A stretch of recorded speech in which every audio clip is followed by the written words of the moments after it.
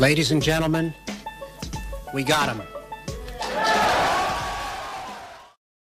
Hi guys, and welcome to another Fool of the Week. Now usually when I do Fool of the Week, it's a clip of a politician saying something either in the House of Commons or on TV. From time to time it might even be a tweet which states something really stupid that they were rightly called out on. However, I've yet to find a politician say something deeply embarrassing in the House of Commons to go ahead and share that stupid statement on social media. This is a first for our Fool of the Week segment. Well, Natalie Elphicke, a Tory MP and Brexiteer, did exactly that. Have a listen. Natalie Elphicke. Oui, Mr. Speaker. Dover is once again beset by miles of traffic jams along the motorways, affecting residents and local businesses alike. Not because of Brexit, but because of Brussels bureaucracy and red tape.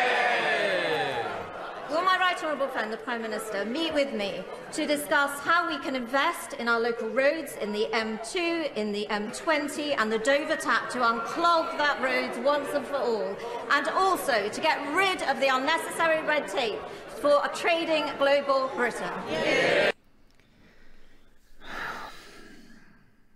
How do you even respond to this? And just think about it for a moment. This was retweeted. This was tweeted by her, not somebody, not a member of the Labour Party or the SNP or the Lib Dems or Greens or someone in the opposition who took this clip and shared it on social media. She shared it herself. A Brexiteer complaining about traffic jams at Dover. There were no traffic jams before Brexit. There was free-flowing traffic. Now she's complaining about the consequences of Brexit. She's complaining about and her solution is for Boris Johnson to undo Brussels bureaucracy and red tape. Tackling Brussels bureaucracy. She wrote this. Notice also she's switched off replying. You can't reply to her comments unless you know her or she knows you or something. So I can't actually reply to this, which is interesting. You know, you would share something knowing that you're going to get backlash and you switch off the comments. Isn't that so many questions there? But I just want to show you the clip again because I want you to look at the body language of the people around her. Natalie Elphicke. Oui, Mr. Speaker. Dover is once again beset by miles of traffic jams along the motorways, affecting residents and local businesses alike. Not because of Brexit, but because...